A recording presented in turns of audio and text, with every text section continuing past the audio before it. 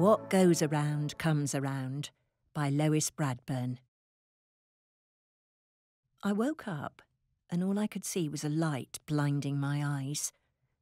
I had never felt so tired in my life, and I could barely keep my eyes open. I felt numb.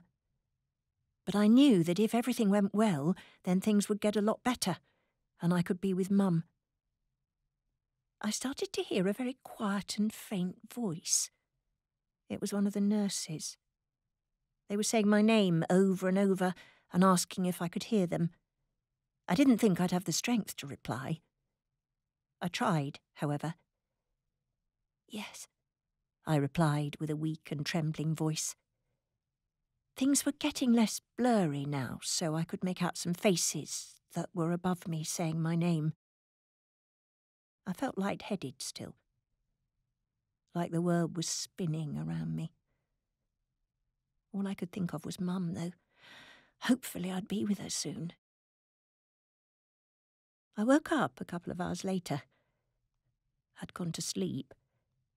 I was in a bright room full of other children in hospital beds, and the same light blue gowns everyone had to wear. I was still quite sleepy, but I managed to lift myself up ever so slightly and take a glance to my left. There, right in front of me, was Mother. She looked down with anxiousness in her eyes. "Mum," I whispered. She looked up with a relieved look on her face. She smiled and gave me a massive hug. I hadn't seen her for a few days. Then she worked 2 jobs so that my sister Poppy and I had enough food to keep us going, and a roof over our heads. She worked really hard, every day of the week, so I hadn't seen her since the Tuesday she dropped me off at the hospital. I had to go 2 days without seeing her, and then have a massive operation. She must have taken the day off, I thought to myself, whilst she was giving me a warm and loving cuddle. Afterwards, we had a long conversation on how the operation went and if I felt okay. Then a nurse came in with my lunch. She was my favourite nurse. Diane, her name was. She helped me for months whilst on the cancer ward. She always made me smile and laugh, and she brightened up my day. She brought a nice warm bowl of soup, which filled me with warmth. I was more awake after lunch. I played I Spy with the other children in the room, and we got stories read to us by Diane. But around 3 o'clock, I got really tired again. I'd been getting tired throughout the chemotherapy I'd had over the past 3 months, but not like this. It was draining. This happened over the next 3 weeks. I'd constantly been really tired, only being awake for around a constant 4 hours at a time at the most. However, an unfamiliar doctor and Diane walked into the room one Saturday and sat down.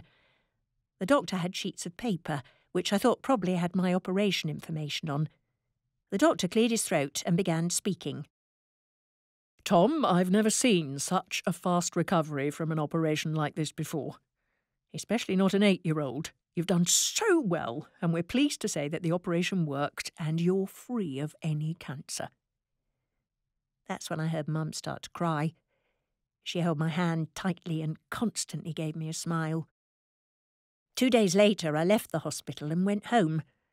I got to see Poppy, Granny and Grandpa. I got my life back. 20 years went by and I ended up becoming a nurse myself.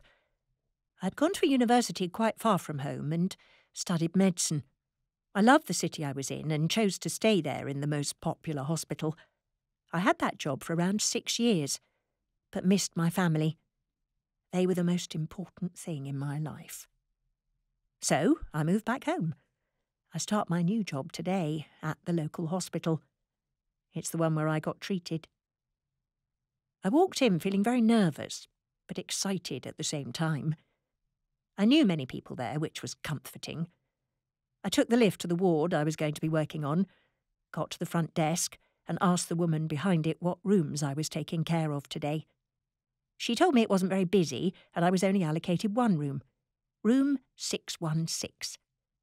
She told me it was an old woman in her late 70s. She had dementia and was taken there for blood tests. But they found out she was dying in the next few days, and so they kept her there, to die in the environment she worked at once before. I opened the door to room 616. I immediately knew who she was. However, for reassurance, I looked at the whiteboard. Diane Fletcher, I read.